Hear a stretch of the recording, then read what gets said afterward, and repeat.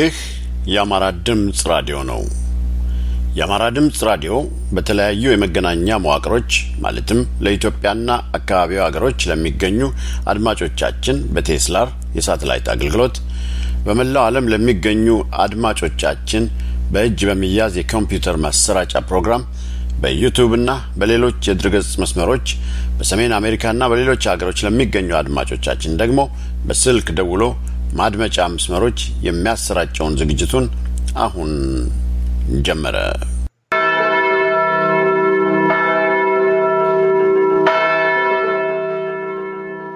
ክብራትና ክብራን አድማጮቻችን ሰላምታችን ይድረሳችሁ። ዛሬ ታህሳስ 11 ቀን 2010 ዓ.ም ዕለተ ረቡዕ ነው። ፕሮግራሙን የምመራላችሁ እስከዳር ድረስ ነኝ። አዘጋጁ ደምስ በለጠ። ከዚህ ከስቱዲዮአችን ሰላምታዬን አቀርባለሁ። የዛሬውን ዝግጅታችንን ዝርዝር ከማስተዋወቄ በፊት ለሰሜን አሜሪካ አድማጮቻችን በስልክ ቁጥር 563-999-3366 በመደወል ዝግጅታችንን በቀጥታ በስልክ ማዳመጥ እንደሚቻል የራዲዮናችንን አንድሮይድ አፕሊኬሽን በመጫን ደግሞ ከፕሮግራማችን የመረጣችሁትን ዝግጅት ማዳመጥ እንደምትችሉ ላስተዋውቃችሁ ወዳለሁ። በዛሬው ዝግጅታችን የዕለቱ ዜና አስቀድሞ ይቀርባል። ከዛም የወቅቱን የኢትዮጵያን ሁኔታ በተመለከተ ከቬሮኒካ መላኩ የደረሰን ጽሑፍ አለ እናቀርበዋለን። ከዛም ሞረሽ ለምን የተባለው ዝግጅት ይከተላል። አብራችሁ እንድትቆዩ ጋብዛለሁ። በመጀመሪያ ግን የዕለቱ ዜናዎች ይቀድማሉ። የዛሬ የታህሳስ 11 ቀን 2010 ዓ.ም ዜናዎቻችን ርዕሶች የሚከተሉት ናቸው። አዲስ አበባና ዙሪያዋ በከፍተኛ ወታደራዊ ከበባ ውስጥ እንደገቡ መረጃዎች ደረሱ። የኦሮሚያ መሪዎች ላይ ጥቃት ለመሰንዘር በወያኔ ትግሬዎቹ የደህንነት መስሪያ ቤት የተላኩ ደህንነቶች በኦሮሚያ ፖሊስ ቁጥጥር ስር ዋሉ።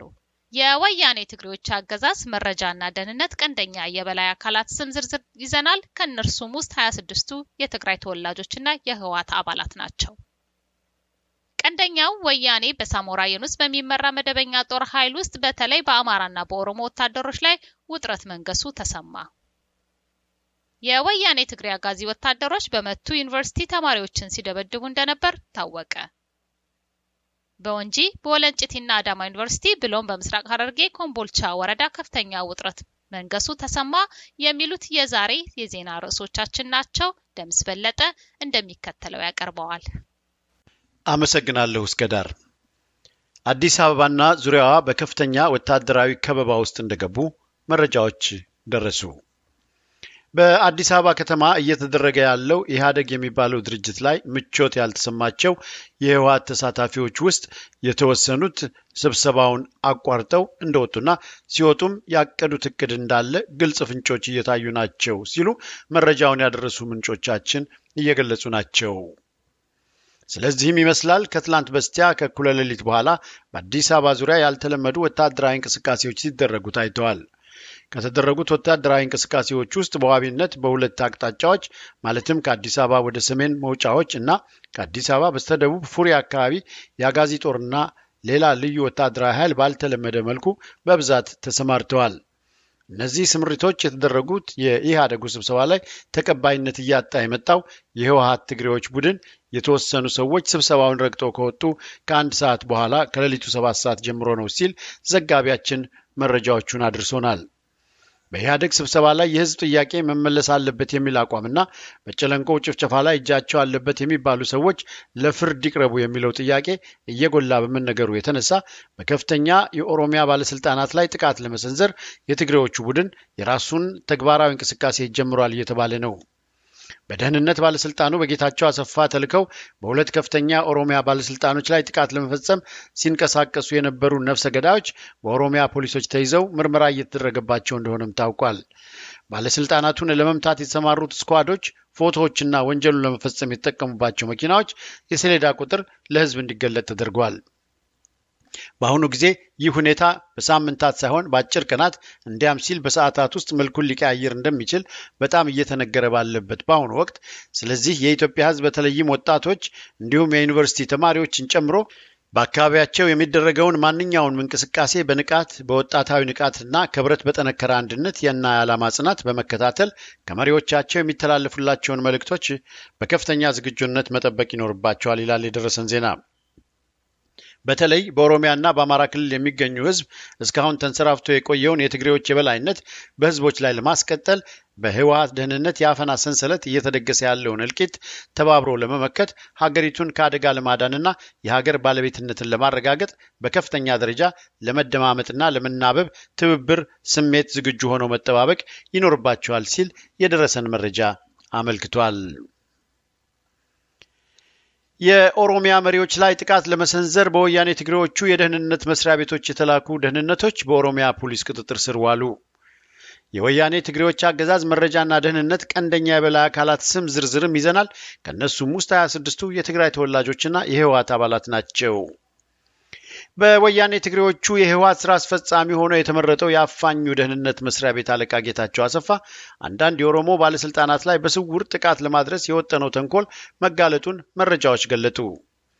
በትግሬዎቹ ደህንነት አለቃ ጌታቸው አሰፋ ተወጥኖ የአዲስ አበባን የካ ክፍለ ከተማን በሚቆጣጠረው ክፍሎም በየነ በሚባል ግለሰብ የደህንነት አባል አዝማችነት በኦሮሞ ከፍተኛ ባለስልጣናት ላይ ጥቃት ሊያደርሱ ሲሉ የተያዙ ነፍሰ ገዳዮች ውብሸት ላውጋው ወልደ ሰማያትና ባዩ ትህትና ዘሩ የሚባሉ ናቸው።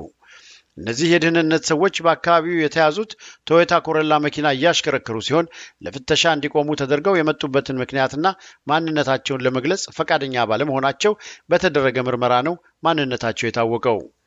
በአሁኑ ሰዓት የእነዚህ ሰዎች ምርመራ እስኪጠናቀቅ ድረስ ምንም ማለት ባይቻልም በሶሻል ሚዲያ ፎቶግራፋቸው ተለቆ ለምርመራ እየተጠባበቁ ይገኛሉ። የብሔራዊ መረጃና ደህንነት አገልግሎት የሚባለው ይህ የአፈና መዘውር ዛሬ የሀገራችን ዕጣ ፈንታ ከሚወስኑት ተቋማት ውስጥ አንዱ ነው የሚባለው የትግሬዎቹ ተቋም እንደሆነ ይታወሳል። በዚህ የትግሬዎች ተቋም አማካይነት በመላ ሀገሪቱ የተለያዩ ድብቅ እስር ቤቶችና ማሰቃያ ቦታዎች በተለያዩ ከተሞችና መንደሮች እንዳሉም ይታወቃል። የዚህ የዜጎች ማሰቃያና የመግደያ ተቋም መሪ የትግራዩ ተወላጅ ጌታቸው አሰፋ ሲሆን አባቱ በደርግ ዘመን የተገደሉና አማራና ኦሮሞዎችን እንደ አባቱ ገዳዮች ስለሚቆጥራቸው በቂም የተሞላ ግለሰብ ነው። ጌታቸው አሰፋ ዳይሬክተር ጀነራልና የህወሓት ስራ አስፈጻሚ አባል ሲሆን በሱ ስር 5 ምክትል ዳይሬክተሮች አሉ። ስለሆነም የኢትዮጵያ ህዝብ ዛሬ ማንነታቸውን አውቆ ምን ጊዜም ቢሆን ለፍርድ የሚያቀርባቸው ሰዎች ስለሚሆኑ የማወቅ መብት አለውና ዝርዝራቸውን እንደሚከተለው እናቀርባቸዋለን። ቢኒያም ማሙሸት የኦፕሬሽን መምሪያ ኃላፊ፣ ፍቅሩ በቀለ የአስተዳደር ፋይናንስ ኃላፊ፣ ነብዩ ዳኘው የጸረ ስለላ መምሪያ ኃላፊ፣ አጽባህ ግደይ የክትትል መምሪያ ኃላፊ፣ ሸዊት በላይ የፖለቲካ ጉዳይ ትንተና ኃላፊ፣ አማኑኤል ክሮስ የውስጥ ደህንነት ጥበቃ መምሪያ ኃላፊ፣ ሀደራ በደርግ ጊዜ የደህንነት አባል የነበረ የትግራይ ተወላጅ ለወያኔዎቹ የደርግን መንግስት ሚስጥሮች ያቀብል የነበረና አሁን ደግሞ የውጭ መረጃ ኃላፊና ከ5ቱ የጌታቸው ምክትሎች አንደኛው ነው። ገብረ ዮሐንስ ተክሉ የኢሚግሬሽን ዜግነት ጉዳይ ዋና ዳይሬክተር፣ ማሾ የቴክኒክ መረጃ ኃላፊ ከ5ቱ ምክትሎች አንደኛው፣ ሐሺም ቶፊቅ ምክትል ዳይሬክተር፣ መኮንን ወዲኮብል የጥበቃ ዋና መምሪያ ኃላፊ፣ ቀንደኛ የህወሓት ሰው አብይ ኃይሉ የከፍተኛ ትምህርት ተቋማት ክትትል ኃላፊ፣ አመለወርቅ ገብረ ሐዋርያ የፖለቲካ ፓርቲዎች ክትትል ዋና ኃላፊ ናት። መድኃኔ ታደሰ የኢኮኖሚ ደህንነት፣ ፈቃዱ መረሳ አንዱ ምክትል መሆኑ ይታወቃል። በላይ አሰፋ የጥናት መምሪያ ኃላፊ፣ ግርማ ተገኝ የክልሎች ማደራጃ መምሪያ ኃላፊ 9ኙን ክልሎችና አዲስ አበባን የሚመራ ይህ ግለሰብ ነው። የአዲስ አበባን 10 ክፍለ ከተሞች የሚቆጣጠረው ደግሞ በጎሃ አጽባህ ገብረ ህይወት የሚባል ግለሰብ ነው። አማራ ክልልን እንግዳው አበበ፣ ደቡብ ክልልን ኢዮብ ተወልደ፣ ኦሮሚያን አዲሱ በዳዳ፣ አቃቂን በጋሻው አበባው፣ ቦሌን ምስጋናው አየለ፣ ንፋስ ስልክን ሲሳይ ገብረ ጻድቅ፣ ልደታ ክፍለ ከተማን አሸናፊ ነጋሽ፣ ኮልፌ ቀራኒዮን ኃይሉ ታደሰ፣ ቆርቂ ቂርቆስን የሽጥላ ካሳ፣ አራዳን ሀጎስ ሀለፎም፣ የካን ክፍሎም በየነ፣ ጉለሌን ሳሙኤል ታፈሰ፣ አዲስ ከተማ ክፍለ ከተማን አዲሱ አለነ በመሆን ለህወሓት የበላይነትና ለትግሬ ተጠቃሚነት ለተቀን ያለ እንቅልፍ ከተቀጣሪዎቻቸውና ከወዳደሮች ጋር አብረው አሁንም የምንገኝበትን የመከራ ዘመን ለማራዘም የሚታትሩ ትጉሃን ትግሬዎችና ተላላኪዎች የወያኔ መሰረት ሆነዋል ሲል ዘጋቢያችን መረጃዎችን አድርሶናል። በማስታወሻውም ከላይ የተዘረዘሩት ሰዎች ቦታ የመቀያየር ሁኔታ እንደሚኖር ታሳቢ ይሁን ብሎናል። በቀንደኛው ወያኔ በሳሞራ ዩኑስ በሚመራው መደበኛ ጦር ኃይል ውስጥ በተለይ በአማራና በኦሮሞ ወታደሮች ላይ ውጥረት መንገሱ ተሰማ። በኢትዮጵያ ውስጥ የተከሰተውን ህዝባዊ አመጽና እንቢተኝነት ተከትሎ በመደበኛው ጦር ውስጥም የሚታየው ድባብ ጤናማ እንዳልሆነ ከታማኝ ምንጮች የሚወጡ መረጃዎች እያረጋገጡ ናቸው። በአገሪቱ ውስጥ ያለው የፖለቲካ ውጥረት ወደ ግጭት የሚያመራ ከሆነ ህዝባችንን የመከላከል ግዴታ አለብን የሚል ብሶት በሰራዊቱ ውስጥ በስፋት እየተሰማ እንደሆነ የታመኑ ምንጮች የገለጹ ናቸው። ምክክሩ በአብዛኛው በአማራና በኦሮሞ ተወላጆች በተለይም በታችኛው የወታደሩ እርከን ውስጥ እንደሆነ የሚናገሩት ምንጮች እያንዳንዱ ወታደር ባታሊዮን በብሔር ተዋጽኦ ላይ ተመስርቶ የተዋቀረ በመሆኑ እነዚህ የኦሮሞና የአማራ ወታደሮች በህዝቡ ላይ በሚደርሰው ጭፍጨፋ ምክንያት ቅሬታ እንዳላቸው እየተሰማ ነው። በሁለቱ ትላልቅ ብሔሮች በኩል እየተነሳ ያለው ጥያቄ በአጭር ጊዜ ውስጥ ወደ ሌሎችም ተዛምቶ ሰራዊቱን ወደ መበታተንና ግጭት ሊያስገባው ይችላል ሲሉ እነዚሁ የወታደራዊ የውስጥ ምንጮች ገልጸዋል። ሁልጊዜም የህዝብ አመጽና እንቢተኝነት ሲኖር ወታደሩ ውስጥ ከፍተኛ ውጥረት መፈጠሩ የማይቀር ቢሆንም በትግራይ መኮንኖች የበላይነት ብቻ በሚመራው የኢትዮጵያ መደበኛ ሰራዊት ውስጥ እየተንተከተከ ያለው የአሁኑ ሁኔታ ግን በፍጹም ያልተለመደ እንደሆነ ለመረዳት ተችሏል ይላሉ መረጃ አድራሾቹ። ሁሉም ወታደሮች በተለይ ደግሞ ኦሮሞና አማራ የሆኑት በቤተሰቦቻቸውና በዘመዶቻቸው በኩል በየቀኑ አገራዊ ፖለቲካው ላይ ምን እንደተካሄደ እየሆነ በንቃት እንደሚከታተሉም እነዚሁ ምንጮች አያይዘው መረጃውን አድርሰውናል። የወያኔ ትግሬ አጋዚ ወታደሮች በመቱ ዩኒቨርሲቲ ተማሪዎችን ሲደበድቡ እንደነበር ታወቀ። ታህሳስ 9 ቀን 2010 ዓ.ም ምሽት ላይ ከ2 ሰዓት ጀምሮ ከቤተ ክርስቲያንና መስጊድ ሃይማኖታዊ ትምህርትና ግላዊ ጉዳያቸውን ሲያከናውኑ ቆይተው ወደ ዩኒቨርሲቲ ግቢ ያመሩ የነበሩ ተማሪዎች ላይ ሰዓት አልፏልና ወደ ግቢ መግባት አትችሉም መባላቸውን ተከትሎ የተፈጠረው አለመግባባት ወደ ተቃውሞ ተለውጦ እንዳመሸና በዚህ ምክንያት ግቢውን ዘልቀው የገቡ መደበኛ ወታደሮች በወሰዱት ጠካኝ እርምጃ በርካታ ተማሪዎች ላይ ጉዳት መድረሱ ተገልጿል። ከተማሪዎቹ አንዱ እንደገለጸው ጉዳት የደረሰባቸውን የተማሪዎች ቁጥር ለማወቅ ምሽቱ ቢገድበንም ወታደሮቹ ዱላ ሲሰነዝሩ ወንድ ወይም ሴት ሳይሉ ቦታ እና ጾታ አይመርጡም ሲል ተናግሯል። በመቱ የአማራ ተወላጆች ተማሪዎች እንደገለጹት ከሆነ አሁን ያለው ሁኔታ እጅግ አስፈሪ ሆኗል። ትምህርት በአሁኑ ሰዓት ባይጀመርም እኛ ከነገ ዛሬ ሁኔታዎች ተለውጠው ትምህርት ይጀመራል ብለን ወደ ቤተሰብ ሄደን ሳለ ትምህርት ተጀመረ ቢባል ቤተሰብን ላለማስቸገር አማራጭ በማጣት ከአደጋ ጋር ተጋፍጠን እዚሁ ብንቆይም ጉዳዩ ከስጋት በላይ ሆኖብናል ካሉ በኋላ ተማሪው የኦሮሞ ተማሪዎችና የመቱ ዩኒቨርሲቲ መምህራን ወገኖቻችን እየተገደሉ እየተሳደዱ ባሉበት ሁኔታ አንማርም አናስተምርም በሚል ከአዲስ አበባ ከመጣው የትምህርት ሚኒስቴር ልዑክ ጋር ቅዳሜ ባደረጉት ስብሰባ ገልጸው ከወጡ በኋላ በዘንድሮው ትምህርት ጉዳይ ተስፋ መቁረጣቸውን በተመሳሳይ ሁኔታ የገለጹት ሁለት የዚህ ዩኒቨርሲቲ ተማሪዎች ናቸው ይላል ዘጋቢያችን። ተማሪዎቹ አያይዘው በአገር አቀፍ ደረጃ ያለውን ሁኔታ እንዳንከታተል እንኳን ኮኔክሽኖች ሁሉ ተቋርጠዋል። አንተን ለማግኘት እንኳን ምን ያህል አስቸጋሪ እንደሆነ አየሁ አይደል ሲሉ እየደረሰባቸው ያለውንና መጪውን ስጋታቸውን ገልጸውልኛል ብሏል ዘጋቢያችን።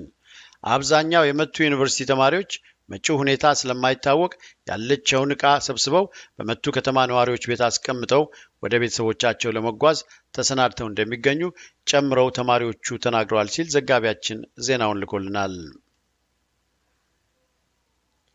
በወንጂ ወለንጭቲና አዳማ ዩኒቨርሲቲ ብሎም በምስራቅ ሐረርጌ ኮምቦልቻ ወረዳ ከፍተኛ ውጥረት መንገሱ ተሰማ። በምስራቅ ሸዋ ዞን ውስጥ በሚገኙት ቦሰት ወረዳ ወለንጭቲ ከተማና አካባቢውን ጨምሮ በወንጂና አካባቢው ባሉ የገበሬ ማህበራት እንዲሁም በአዳማ ዩኒቨርሲቲ በአካባቢው ነዋሪዎችና በተማሪዎች በተቀሰቀሱ ተቃውሞዎች ከፍተኛ ውጥረት መኖሩን ምንጮቻችን አስታውቀዋል። በወለንጭቲ ከተማና አካባቢው ነዋሪ የሆኑት የህወሓት አባላትና ደጋፊዎች የአካባቢው ነዋሪዎች ለህወሓት አባላትና ደጋፊዎቻቸው ማስጠንቀቂያዎች መስጠታቸውን ተከትሎ ንብረታቸውን እየሸጡ አካባቢውን ለቀው መውጣት ጀምረዋል። እኛ እንደናንተ አይደለንም፣ ሰላማዊ ዜጎችን አንገልም፣ አንዘርፍም፣ ነገር ግን ያላችሁን ንብረት ሸጣችሁ ከአካባቢያችን ውጡልን ሲሉ ለህወሓት አባላትና ደጋፊዎቻቸው ግልጽ ማሳሰቢያ ተሰጥቷቸዋል ሲል ከአካባቢው የደረሰን መረጃ አረጋግጧል። ተያይዞም የወንጂ አጠቃላይ ሁለተኛ ደረጃ ትምህርት ቤት ተማሪዎች የጀመሩትን ተቃውሞ በመደገፍ በወንጂ ገፈርሳ ቅዳሜ ዕለት በነበረው ገበያ ላይ የአካባቢው ነዋሪዎች የህወሓትን አገዛዝ በማውገዝ ተቃውሞ ሲያሰሙ ውለዋል። አብዛኛዎቹ ወጣቶች ካሁን በኋላ ወያኔ አይገዛንም በማለት በጭፈራ ገበያውን አድምቀው ውለዋል።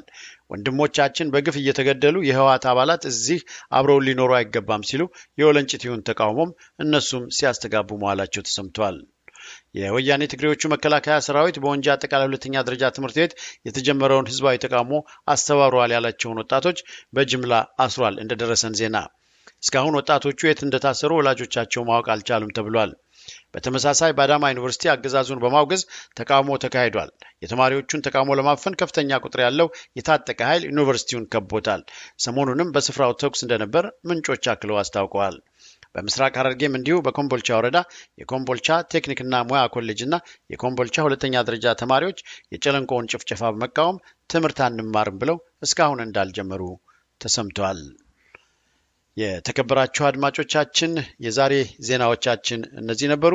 ዜናውን ያቀረብኩላችሁ ደምስ በለጠ ነኝ ከአማራ ድምጽ ራዲዮ።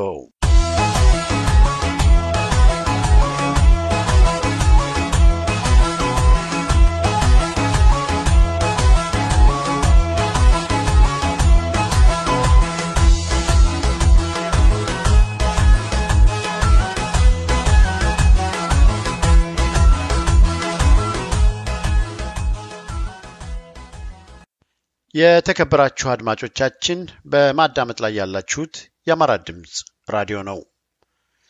በመርሃ ግብራችን መሰረት ከዚህ ቀጥሎ ከቬሮኒካ መላኩ የደረሰን ጽሑፍ አለ። እሱን ባልደረባዬ እስከዳር ድረስ እንደሚከተለው ታቀርበዋለች።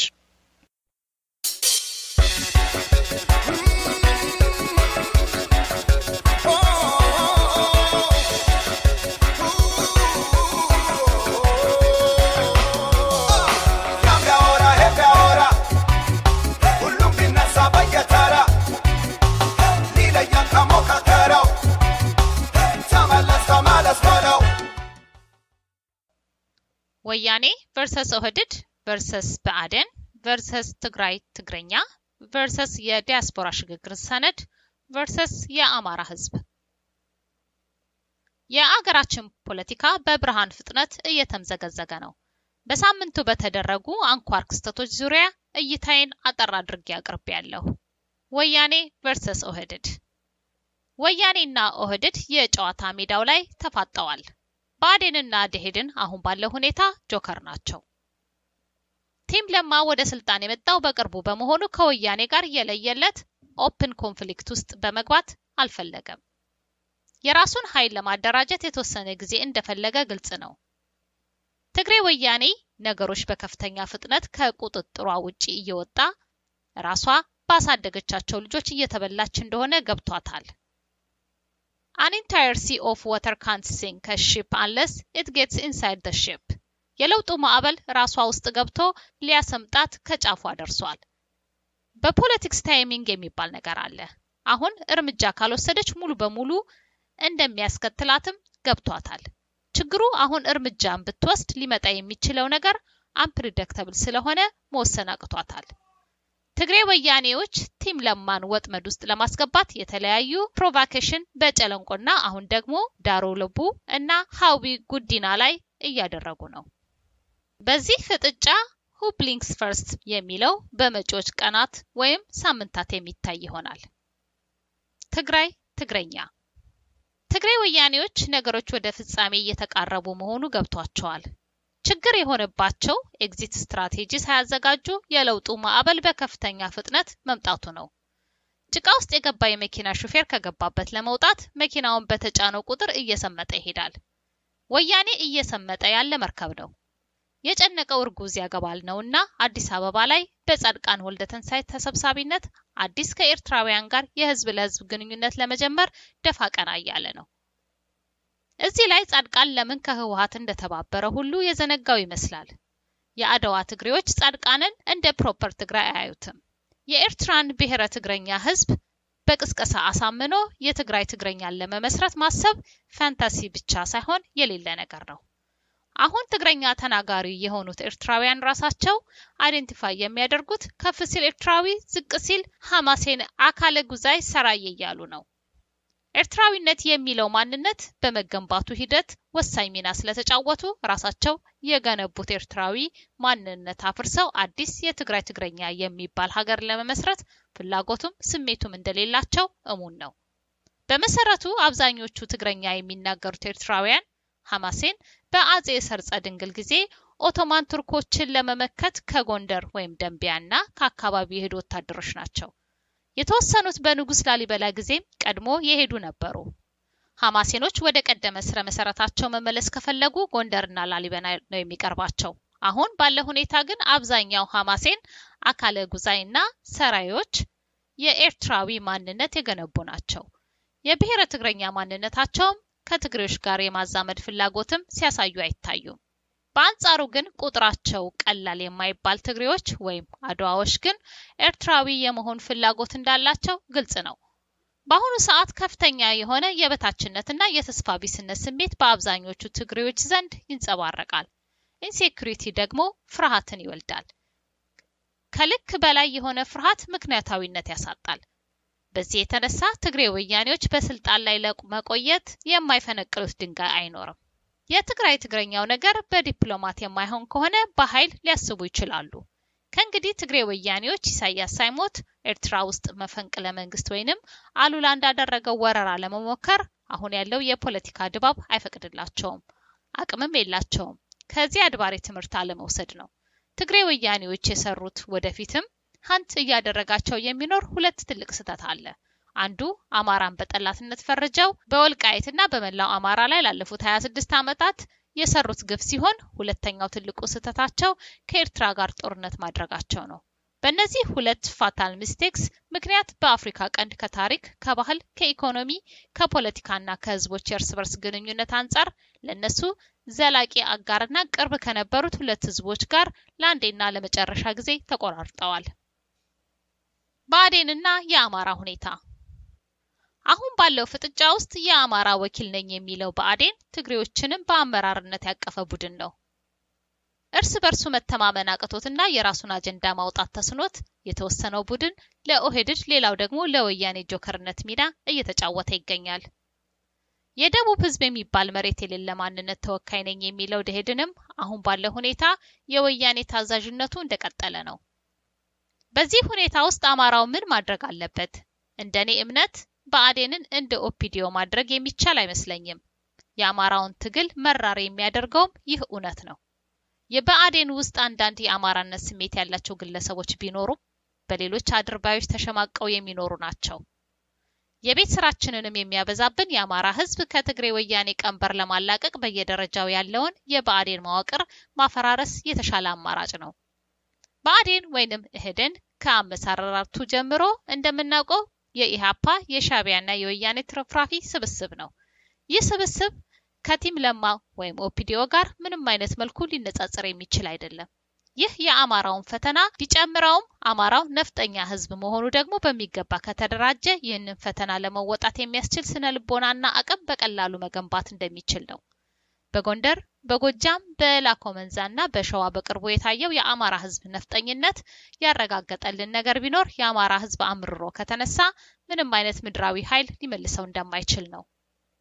የኤርትራ ህዝብ ትግል በጀብሃ ከዛም በሻዕቢያ የትግሬዎች፣ የወያኔ፣ የኦሮሞዎች በኦነግ ባይሳካም እንደተመራ ሁሉ አማራውን በገጠር በከተማ አደራጅቶ ታግሎና አታግሎ ለድል የሚያበቃ አንድ አውራ ድርጅት ያስፈልገዋል።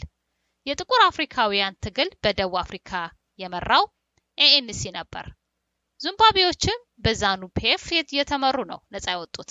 እነ ማህተመ ጋንዲ የነበሩበት የህንድ የነጻነት ትግል የተመራው በኢንዲያን ናሽናል ኮንግረስ ነው። የያሲን አረፋት ፋታህ ፒኤልኦ የፍልስጤሞች አውራ ድርጅት ነበረ። አሁን በቅርቡ እንኳን በግብጽ ተነስቶ የነበረው አመጽ በሙስሊም ብራዘርሁድ የተመራ ነበረ። የአማራ ህዝቡን አደራጅቶ አስታጥቆ ታግሎና አታግሎ ለድል የሚያበቃ አውራ ድርጅት አሁኑኑ ያስፈልጋል።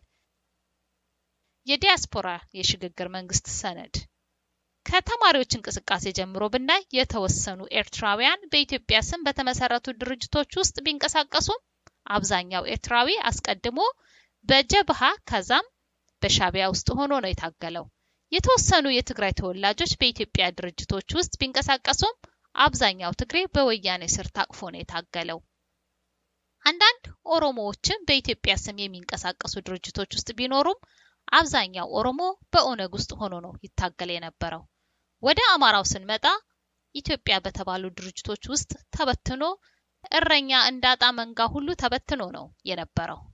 በደርግ ውስጥ በአመራር ደረጃ የነበሩት አብዛኞቹ ኦሮሞዎችና ትግሬዎች እንዲሁም ኤርትራውያን ነበሩ። አብዛኛው ተራ ካድሬና ወታደር ደግሞ ከአማራውና ኦሮሞው ነበረ።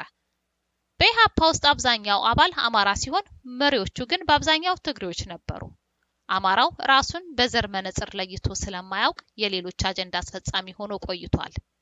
አሁንም በውጪ እንንቀሳቀሳለን የሚሉ ድርጅቶች አማራውን ለአዝማሪነትና ለአድማቂነት ከመፈለግ ውጪ ወሳኝ በሆኑ ቁልፍ ቦታዎች ውስጥ አያስጠጉትም። ታሪክ ለአማራዎች ሁለተኛ እድል አይሰጠንም። የ1983ቱ አይነት አሻጥር እንዲደገም መፍቀድ የለብንም። የአንድነት ፖለቲካው በአብዛኛው ደጋፊው አማራው ነው። የአንድነት ትግሉንም ይሁን አጀንዳ በፊት አውራሪነት መቅረጽና መምራት ያለበት አማራው ነው። በነገራችን ላይ አማራውን ለማደንዘዝ በብዛት የሚጠቀሙት ታክቲክ የጎንዮሽ እርግጫ አያስፈልግም የሚል ነው። አማራውንና አማራውን ዘላቂ ጥቅም በአደባባይ ፊት ለፊት እየረገጡ የጎንዮሽ እርግጫ ይቆም በማለት ጩኸቴን ቀሙኝ ነው ነገሩ። አማራው እንደ አንበሳ አስፈሪ፣ እንደ ተኩላ ብልህ መሆን አለበት። በመጽሐፍ ቅዱስም እንደ እርግብ የዋህ እንደ እባብ ልባም ሁን ተብሏል። ቴዎድሮስንና የበላይን ዘለቀን አይነት ጀግንነትና አርበኝነት ከምኒልክና ከጣይቱ አርቆ አሳቢነትና ብልህነት ጋር ማስተባበር ያስፈልጋል። ይህ አሁን በአማራ ላይ የተንሸዋረረ አቋምን ባላቸው የዲያስፖራ ፖለቲከኞች ስብስብ ለአውሮፓ ፓርላማ ወሳኝ የሆነ አካል አይደለም። የቀረበ አማራውን ያገለለ ብቻ ሳይሆን አማራን ህዝብ መሰረታዊ ጥያቄና ጥቅም የሚገፋ ሐሳብ ነገ ውሎ አድሮ በሌሎች ወሳኝ አካላት ዘንድ እንደ መፍትሄ አማራጭ ሊታይ ይችል ይሆናል። ነገሩ በቀላሉ የሚታይ መሆን የለበትም። መፍትሄውም በፌስቡክ ላይ የድርጅቶችን ስምና መሪዎችን እየጠሩ መሳደብ ሳይሆን አንድ የአማራና አማራ ወዳድ የሆኑ ኢትዮጵያውያንን ያካተተ ግብረ ኃይል ተመስርቶ አማራጭ የሽግግር ሰነድ ማዘጋጀትና ለሚመለከታቸው አካላት ማሳወቅ ነው። ከዚሁ ጎን ለጎን አንድ ጠንካራ የአማራ ህዝብ አውራ ድርጅት መኖር ይኖርበታል። ጠንካራ የአማራ ህዝብ መሪ ድርጅት ከዜሮ ተነስተን መመስረት አይጠበቅብንም። አሁን ያሉት ትንንሽ የአማራ ድርጅቶችና ማህበራት ልዩነታቸውን ወደ ጎን ትተው የአብዛኛውን የአማራ ህዝብና ኤሊት ሊማርክ የሚችል ሜንስትሪም የሆነ የፖለቲካ መስመር የሚከተል አንድ የአማራ ግንባር መፍጠር ይኖርባቸዋል። ታሪክ ለአማራ ህዝብ ሁለተኛ እድል አይሰጠውም።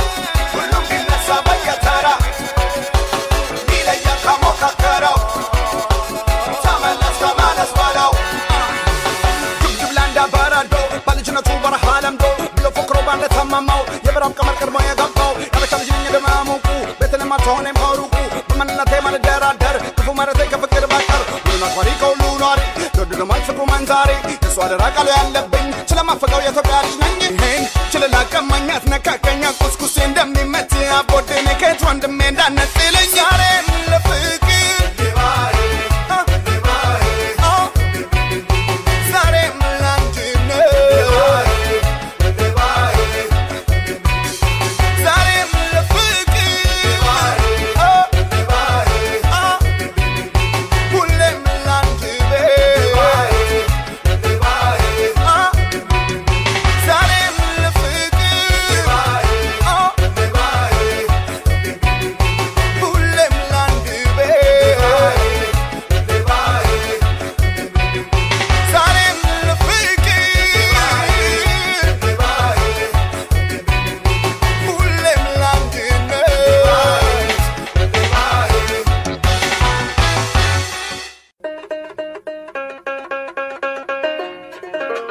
ደክማለው ከፍሎ ያቃጠለኝ መሄጃ ሳጥቶ ያንገበገበኝ በረመጥ ላይ ቆሜ ደስ ዝምላለው የሚያራግብ ሳይሆን የሚያጠፋሻለው ከማማ ወጥቼ ሞረሽ ጮሃለው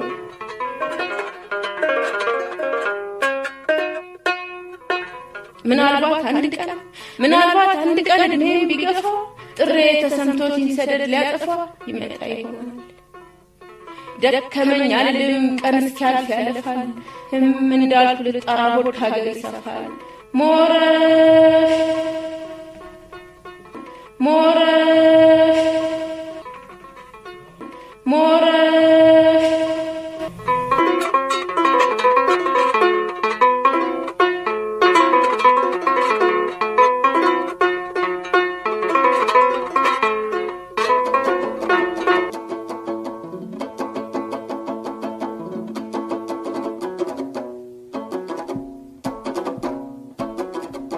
ጤና ይስጥልን የዝግጅታችን ተከታታዮች እንደምን ሰንብታችኋል ይህ ሞረሽ ለምን እየተሰኘ በአማራ ድምጽ ሬዲዮ በሳምንት አንዴ ዕለተ ረቡዕ ላይ የሚቀርብላችሁ ሳምንታዊ ዝግጅታችን ነው ባለፈው ሳምንት ይዘንላችሁ የቀረብነው ስለ ፕሮፌሰር አስራት ወልደየስ እንደመሆነ መጠን ከዚሁ ጋር በተያያዘ ደግሞ ዛሬ ሞረሽ ለምን ይዞላችሁ የተገኘው ስለ መላው አማራ ድርጅት አመሰራረትና ማአድ አነግቦት የነበረው ዓላማና እንዴት የነፍስ አድን ድርጅት ሊያሰኘው ያስቻለውን ስም ሊያገኝ ቻለ የሚለውን ለማሳየት ነው በተከታታይ ፕሮግራማችንም በዚህ ጉዳይ ላይ የሚያጠነጥኑ ተከታታይ ፕሮግራሞች ሊኖሩ እንደሚችሉ ልናሳውቃችሁ እንወዳለን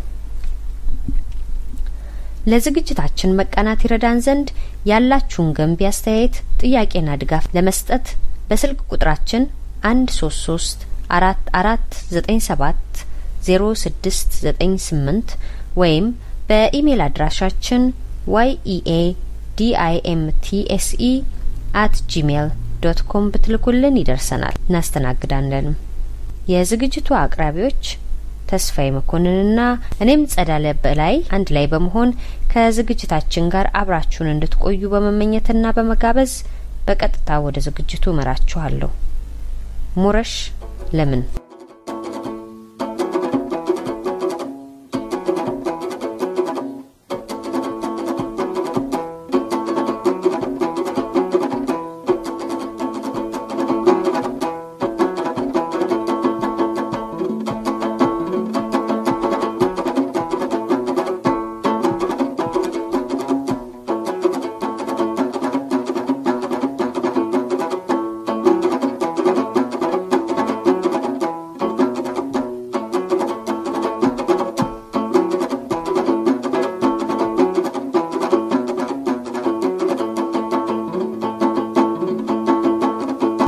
የመላው አማራ ህዝብ ድርጅት መአህድ በአማራ ላይ የደረሰው ሰቆቃ የወለደው ነፍስ አድን ድርጅት ከላይ ለማሳየት እንደተሞከረው ባለ 87 ወንበር የሽግግር መንግስት ምክር ቤት ሲመሰረት ባገሪቱ አሉ ከሚባሉት በህዝብ ቁጥር ቀዳሚ የሆነው የአማራው ነገድ በግለሰብም ሆነ በድርጅት አልተወከለም ነበር የኢትዮጵያና የኢትዮጵያዊነት ጣፈንታ በሚወሰንበት በዚህ ወሳኝ የሽግግር ምክር ቤት መስራች ጉባኤ ላይ የአማራው ነገድ እንዳይገኝ የተደረገበት አያሌ ምክንያቶች ሊኖሩ እንደሚችሉ ይታሰባል ዋናዎቹ ምክንያቶች ግን የሚከተሉት ናቸው አንደኛ የሽግግር መንግስቱን ለመመስረት አውራ ተዋናያን የሆነው የትግሬ ወያኔ ቡድን ወይም ወያኔ አማራውን በዘር ጥላትነት ፈርጆ መጥፋት እንዳለበት በኃይል የታገዘ መጠነ ሰፊ ፕሮፓጋንዳ የከፈተበት በመሆኑ ጠላቴ ነው ብሎ በፕሮግራሙ ያሰፈረው ነገድ በየትኛውም ደረጃ ተወክሎ እንዲገኝ ባለመፈለጉ፣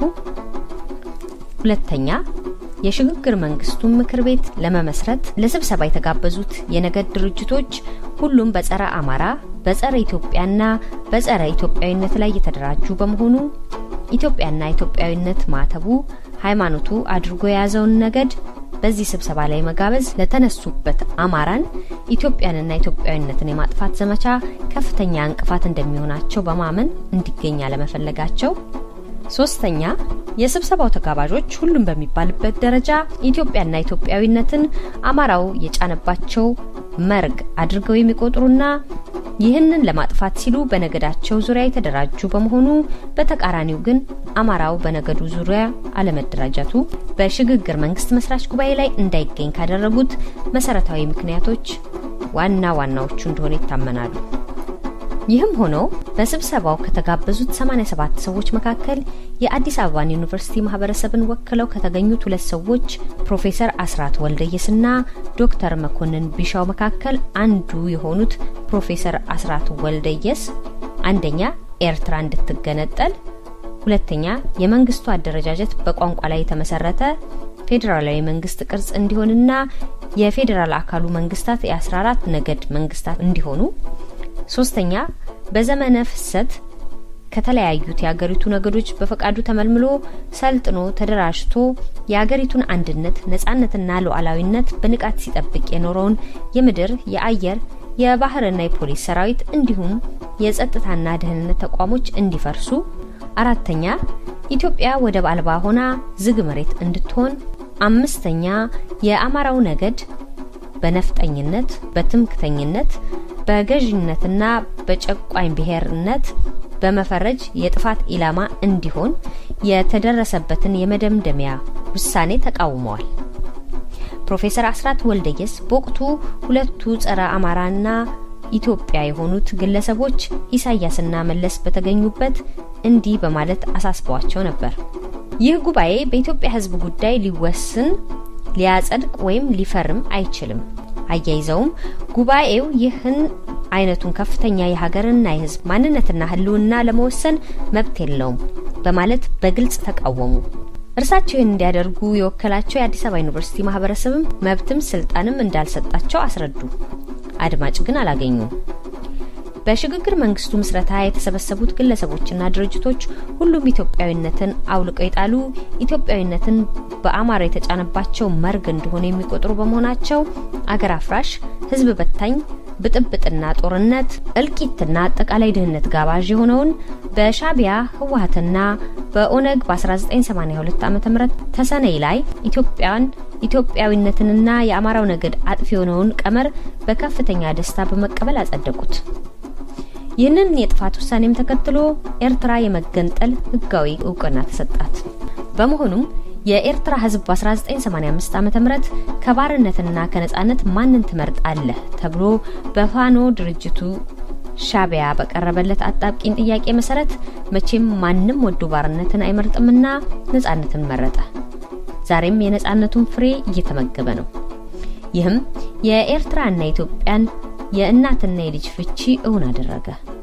ከቱርኮች ከግብጾችና ከጣሊያኖች ጋር እልህ አስጨራሽ በሆነና ከፍተኛ ደም ባፋሰሰ ተከታታይ ዘመቻዎች ተጠብቆ የቆየው የምድረ ባህሪ ግዛትና ቀይ ባህር የተፈጥሮን የኢትዮጵያ በር የባዕዳን ሆነ። አረቦቹ ቀይ ባህርን የአረብ ባህር እናደርጓለን እያሉ ይመኙት የነበረውን ኮትኩቶ ባሳደጓቸው የሻቢያና የወያኔ ቡድኖች አማካኝነት ቅዠታቸው እውን ሆነ። ዛሬ አሰብ የሳውዲ አረቢያ ንብረት ሆና ስናይ እነዚህ ቡድኖች የቱን ያህል ጸረ ኢትዮጵያ መሆናቸው በግልጽ ያሳያል። የኤርትራ መገንጠል የኢትዮጵያዊነት መነሻ የነበረችው ደባርዋን የአያሌ ጀግኖች ህይወት አጥንትና ደም የተገበረበት የቀይ ባህር ምዕራባዊ ዳርቻ የባዕዳን ሆነ። አገሪቱ ዝግና የበይ ተመልካች ሆነች። የአገሪቱ መከላከያ ሰራዊት እንደ ወራሪ ተቆጥሮ ያላንዳች ካሳና የኑሮ ዋስትና እንዲበተን ተደርጎ በአንድ ነገድ የፋኖ ሰራዊት ተተካ። የፌዴራል መንግስቱ በቁጥጥር በተሰየሙ ቋንቋ እንደ ዋነኛ መስፈርት በተቀበለ የነገድ አከፋፈል በ14 አካባቢያዊ መንግስታት እንዲመሰረት አደረጉ። እነዚህም አንደኛ ክልል 1 በኋላ ላይ ትግራይ የተባለው፣ ሁለተኛ ክልል 2 በኋላ ላይ አፋር የተባለው፣ ሶስተኛ ክልል 3 በኋላ ላይ አማራ የተባለው፣ አራተኛ ክልል 4 በኋላ ላይ ኦሮሚያ የተባለው፣ አምስተኛ ክልል 5 በኋላ ላይ ሶማሊ የተባለው፣ ስድስተኛ ክልል 6 በኋላ ላይ ቤንሻንጉል ጉሙዝ የተባለው፣ ሰባተኛ ክልል 7 በኋላ ላይ ጉራጌ የተባለውና ከደቡብ ብሔር ብሔረሰቦች ጋር የተጣመረው፣ ስምንተኛ ክልል 8 በኋላ ላይ ሲዳማ የተባለውና ከደቡብ ብሔር ብሔረሰቦች ጋር የተጣመረው፣ ዘጠነኛ ክልል 9 በኋላ ላይ ወላይታ የተባለውና ከደቡብ ብሔር ብሔረሰቦች ጋር የተጣመረው፣ አስረኛ ክልል 10 በኋላ ላይ ባስኬቶ የተባለውና ከደቡብ ብሔር ብሔረሰቦች ጋር የተጣመረው፣ 11ኛ ክልል 11 በኋላ ላይ ከፍቾ የተባለውና ከደቡብ ብሔር ብሔረሰቦች ጋር የተጣመረው፣ 12ኛ ክልል 12 በኋላ ላይ ጋምቤላ የተባለው፣ 13ኛ ክልል 13 በኋላ ላይ ሐረሪ የተባለው፣ 14ኛ ክልል 14 በኋላ ላይ አዲስ አበባ የተባለው ናቸው። ይህ በመርህ ደረጃ ቋንቋን መሰረት ያደረገ የተባለው የመንግስት አደረጃጀት የአማራውን ነገድ በጠላትነት ፈርጆ ለተደራጁት እንደ ኦነግ፣ ኦህዴድና እስላማዊ ኦሮሚያ፣ ወያኔና ሻቢያ ለመሳሰሉ ድርጅቶች አማራው በተናጠልና በቡድን የጥቃት ኢላማቸው እንዲሆን ምቹ ሁኔታን ፈጠረላቸው። በመሆኑም ከ1983 ዓ.ም እስከ 1984 ዓ.ም ድረስ በአንድ አመት ውስጥ በሐረርጌ፣ በአርሲ፣ በወለጋና በኢሉባቡር በተለያዩ አውራጃዎችና ወረዳዎች ይኖሩ ከነበሩ አማሮች ላይ ከፍተኛ የሆነ የዘር ፍጅት ተፈጸመባቸው። አማሮች በየቦታው እንደ ጠቦት ታረዱ፣ ከነህይወታቸው ገደል ተጣሉ፣ ቆዳቸው ተገፈፈ፣ ነፍሰ ጡር እናቶች ሆዳቸው በሳንጃ ተቀዶ ሽል ተሰለበ፣ ጡት ተቆረጠ፣ በተገኘበት ታረደ። በጥቅሉ በአማራው ላይ ወያኔ ጃዝ ብሎ ያሰማራው ታጣቂና በነገድ የተደራጀ የጥፋት ቡድን ሁሉ ክንዱን አነሳበት። ይህ እልቂት ሊከተል እንደሚችል በሽግግር መንግስቱ አመሰራረት ሂደት ከሽግግር መንግስቱ መስራቾች ማንነትና ጉባኤው አሳልፎት ከተነሳው ውሳኔ አስቀድሞ የተገነዘቡት ፕሮፌሰር አስራት ወልደየስ ለዚህ መከታ ድምጽና ጠበቃ ለሌለው የአማራ ነገድ ድምጽ ጠበቃና መከታ ለመሆን በ1984 ዓ.ም ጥር ወር ላይ የመላው አማራ ህዝብ ድርጅት መአህድ የተሰኘን ድርጅት መሰረቱ። የመአህድ አመሰራረት ታሪክ እንደሚያሳየው ድርጅቱ የአማራው ሰቆቃና እልቂት ውጤት መሆኑን ነው። የመአህድ መሰረታዊ ዓላማም የአማራውን በህይወት የመኖር ዋስትና ማረጋገጥና እየተፈጸመበት ካለው የዘር ጥቃት መጠበቅ እንዲችል ለዓለም ማህበረሰብና ለኢትዮጵያ ህዝብ ድምጽ ማሰማት ነበር። በአማራው ላይ የሚደርሰውን የህይወትና የንብረት ነጠቃ በማስቆም አማራው ከተከታታይ ጥቃት ራሱን መከላከል እንዲችል ማደራጀትና ማንቃት ነበር። በዚህ ዓላማው መሰረትም ፕሮፌሰር አስራት በሙያቸው ባተረፉት ከፍተኛ መልካምና ስም ተከብሮ መወደድ በኢትዮጵያዊነት ዳብሮ መቀጠል የሚያምኑ የሁሉም ነገድ አባሎች በሰጡት ሁለንተናዊ ድጋፍ የመአህድ እንቅስቃሴ ተደማጭነት በአጭር ጊዜ ውስጥ ስፋትና ጥልቀት እንዲያገኝ ያደረገው። ይህም አማራን በማጥፋት ኢትዮጵያንና ኢትዮጵያዊነትን ማጥፋት ይቻላል ብለው ለተነሱት ብሔርተኛ ድርጅቶች ከሁሉም በላይ ለወያኔ ከፍተኛ የስጋት ምንጭ ሆኖ ተቆጠረ። በመሆኑም ሳይቃጠል በቅጠል በሚል እሳቤ ፕሮፌሰር አስራትን አጥምዶ ድርጅቱን ሽባ ለማድረግ አያሌ የስለላ መረቦች ዘረጉባቸው። ከተጣሉት የስለላ መረቦች አንዱ የወያኔን ፍላጎት አሳካ። ይሁን በ1986 ዓ.ም በደብረ ብርሃን ከተማና አካባቢው ነዋሪው አባሎቻቸውና ደጋፊዎቻቸው ያደረጉት ታሪካዊ ንግግር ጸረ መንግስትና ጦርነት ቀስቃሽ ነው የሚል የፈጠራ ትርጉም ሰጥተው ክስ በመመስረት ወያኔ ከሳሽ፣ መርማሪ፣ አቃቤ ህግና ዳኛ በሆነበት የህግ ሂደት አጥፊነ ተብለው ለ5 ዓመት ጽኑ እስራት ዳረጋቸው። የፕሮፌሰር አስራት መታሰር ድርጅቱን አውራ የሌለው ንብ አደረገው። ወያኔም የሚፈልገው ይህን ነበርና የአማራው ማንነት የማጥፋት ጥረቱ በዚህም በኩል ሰምሮለታል። በሌላ በኩል ማህድ ከምስረታው ጊዜ ጀምሮ አማራንን የሚሉ ሰዎች በአማራው ላይ የተደገሰውን የጥፋት ድግስ አርቆ ማየት የተሳናቸው ለምን ወያኔን ይመስል በነገድ እንደራጃለን፣ በነገድ መደራጀት ወያኔን መሆን ነው፣ ኢትዮጵያዊነትን ጥያቄ ውስጥ ማስገባት ነው ወዘተረፈ በሚሉ ማደናገሪያ ሐሳቦች በማሽጎድጎድ ድርጅቱ የፈለገውን ያህል ወደፊት እንዳይጓዝ ይጥሩ እንደነበር ይታወሳል። ከሁሉም በላይ የፕሮፌሰር አስራት መታሰር በድርጅቱ ውስጥ ሰርገው እንዲገቡና እንዲያፈራርሱት በወያኔ ተልእኮ ተሰጥቷቸው ከነበሩት እንደ ልደቱ አያሌው ያሉ በዚያ ላይ የቀኝ አዝማች ነቃጥበብ አመራር ድክመትና ለወያኔ የነበራቸው ስስሜት ታክሎበት ማአህድ ከወያኔ ፍላጎት ውጭ ሊራመድ ባለመቻሉ እንቅስቃሴው ተዳክሞ በመጨረሻ ላይ ለተጠቂው አማራ ትክ ሳይሰጥ ለመፍረስ መገደዱ ይታወሳል። ያም ሆኖ ማህድ በአቶ ኃይሉ ሻውል አመራር ወደ መላው ኢትዮጵያ አንድነት እስከተለወጠበት ጊዜ ድረስ ለአማራው ነገድ ድምጽ በመሆን ለእርድ የተዘጋጁ በርካታ ቁጥር ያላቸውን አማሮች ህይወት ለመታደግ የቻለ ድርጅት ነበር። የአማራው ነገድ በኢትዮጵያዊነት ብልኮ ተሸፍኖ የአጥቂዎችን ማንነት የጥፋቱን አይነት ማየት ተስኖት የነበረውን እውነታውን እንዲያውቅ አይኑን እንዲከፍትለት ታሪክን እንዲመረምር ማንነቱን አበጥሮ እንዲለይ የሚያስችል ስራ ከመሰራቱም በላይ አማራው ፖለቲካዊ ኃይል ሆኖ እንዲወጣና በአገሩ እጣ ፈንታ ላይ የበኩሉ ሚና መጫወት የሚችልበት መንገድ እንዲከተል አነቃቅቷል። ይህ ጉዞ ያሰጋቸው የውስጥና የውጭ ጸረ አማራ ጸረ ኢትዮጵያ ኃይሎች ባደሩት የተንኮል ድር በሸረቡት ሴራ ድርጅቱ ከማህድ ወደ መኢአድ የመላው ኢትዮጵያ አንድነት ድርጅት ሲለወጥ ለትግል ተነሳስቶ የነበረውን የአማራ ብሔርተኝነት ስሜት ማሸሸ። በማህድ ስር ተደራጅተው የነበሩት ጠንካራ አማሮች ራሳቸውን ከአዲሱ ድርጅት አገለሉ። በፕሮፌሰር አስራት ጥረት ባንድ መስመር ተሰልፈው የነበሩት በተቃራኒ ጎራ ቆሙ። ጥንትም ለአማራው ከውጭ ጠላቱ ይልቅ ደመኛው የውስጥ ጠላቱ በመሆኑ ይህንን ክፍፍል አማራውን ለተጨማሪ ጉዳት ዳረገው።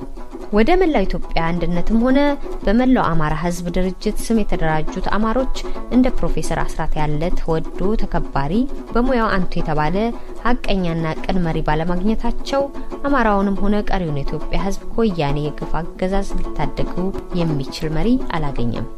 ማንም የአማራውን ስነልቦና ባህልና አደረጃጀት የመረመረ ሰው ሊገነዘበው እንደሚችል አማራው በባህሉና በስነልቦናው ተገዥነቱና ታዛዥነቱ ለድርጅት ሳይሆን ለተክለ ሰውነት በግል ጥረታቸው አጅሬና አንቱ ለተሰኙ ግለሰቦች ነው።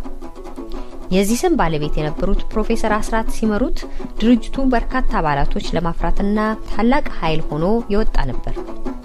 ድርጅቱ በየትኛውም አካባቢ ተደማጭና ተፈሪ ነበር። በኋለኞቹ መሪዎች ግን ይህንን ስሙንና ክብር እንኳን ከጠላቶቹ ከራሱ ሰዎች ማግኘት አልተቻላቸውም።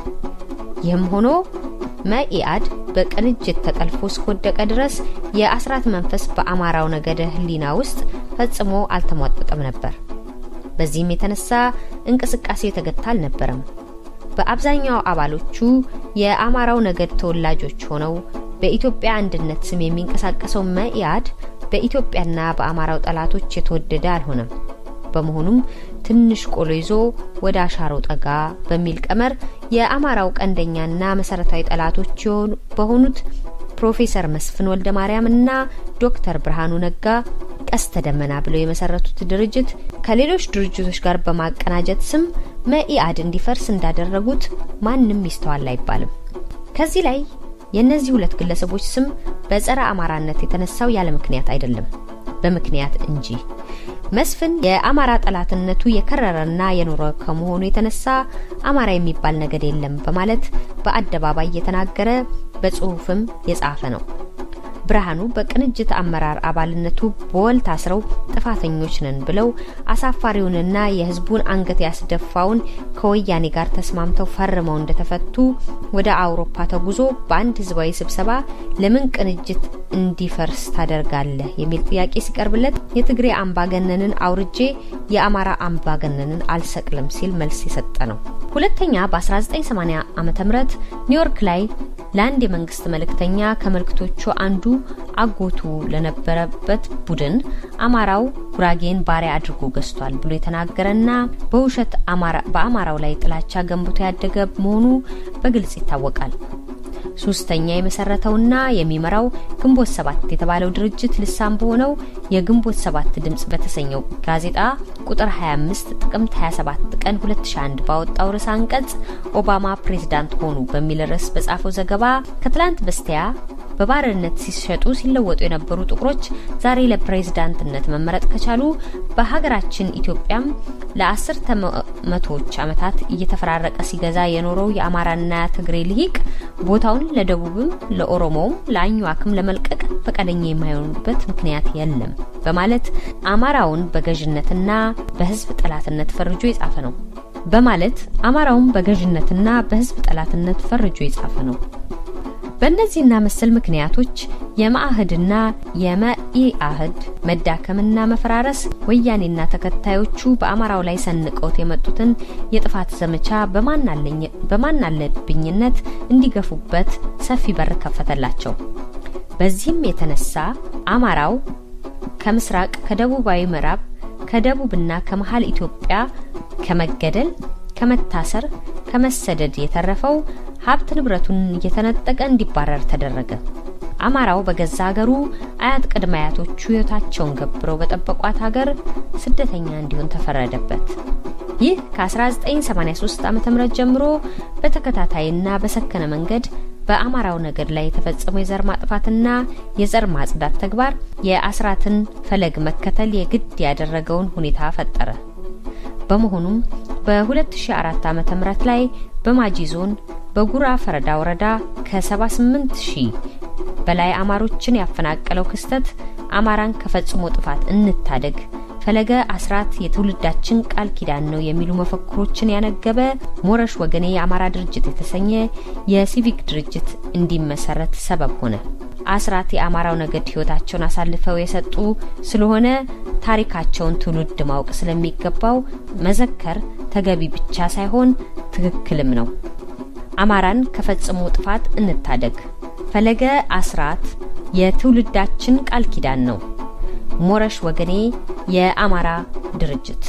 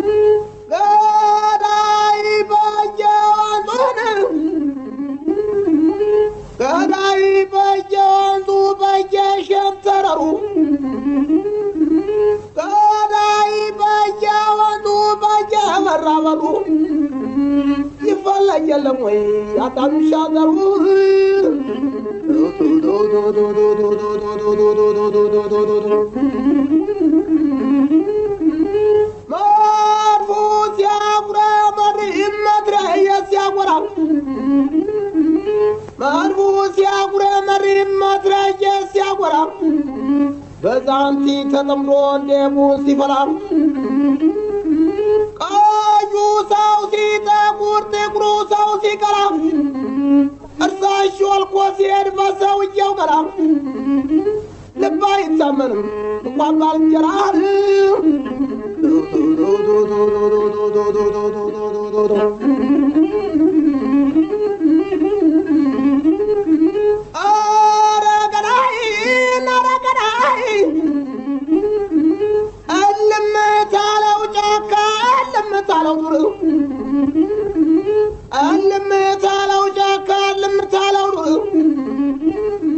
ሲያጉረመር የሚያድራል ተበልጅጉ ጋር አወይ አተቋቋት ወይ ደፋር መሆን ሲሄድ መቀነቻ ሲዞር ግንባሩ ነው ካርቤሉ ከጠላት የሚወዳደር ባዳፍኔ ጠመንጃ ወንዝ የሚያሻግር በሟን ጠመንጃ ሰባብሮ የሚጥል ሲመጣ እንደ ንፋስ የሚወረወር በተላከው ጠረፍ የማያሳፍር ተተኮሰ ማይስት እንደ አራስ ነብር አባሮ የማይለቀው የምድር ባቡር የአባተ ግላሽ ገር የታመነው ጦር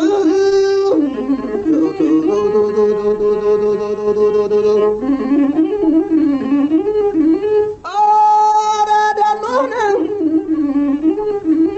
አረዘራ ፈረገዳይ ዘራም ዘራም ዘራም የተጣደ ምጣድ በኋላ የኑሮ የተጣደ ምጣድ በኋላ የኑሮ ለካስ ጠላት ብቻ ሁኛለው ዘንድሮ ጠላት በጨለማ እንደምን ይገኛል ጊዜ አይቶ መጣላት ይሻል ይመስለኛል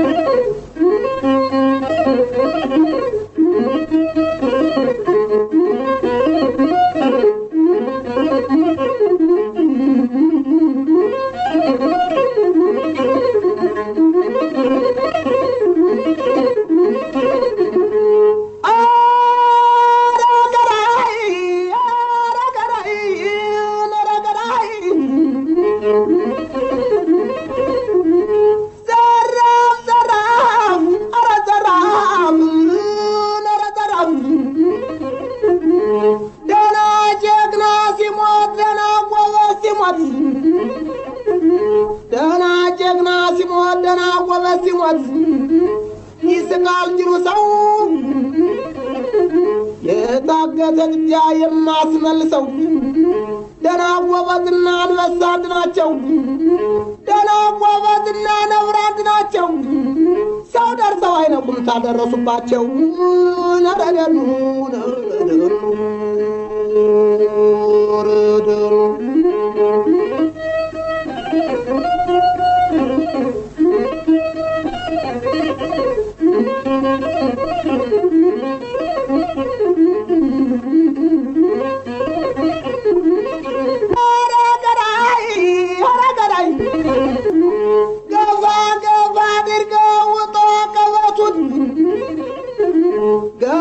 ገባ አድርገው ውጦ ቀበቱን ልብ ያሰበው ነገር አይገኝለቱን በልግፋ ጨምር ያልፋል አንድ ሰሞን ችግርና ጦር ነረደኑ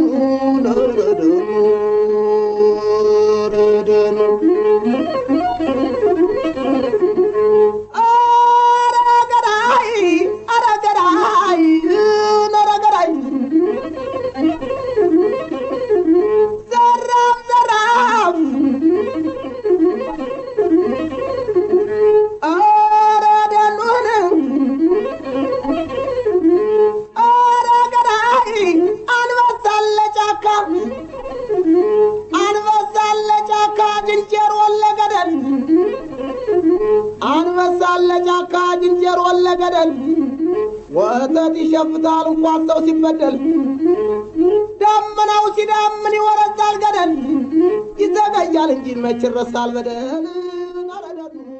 ይህ የአማራ ድምጽ ራዲዮ ነው። ይህ ለኢትዮጵያውያን በተለይም ለአማራው ልሳን የሆነ የብዙሃን መገናኛ አገልግሎት ተጠናክሮ እንዲቀጥል የአድማጮቻችን ድጋፍ ወሳኝ ነው። የማያቋርጥ ድጋፋችሁ እንዳይለየን እናሳስባለን።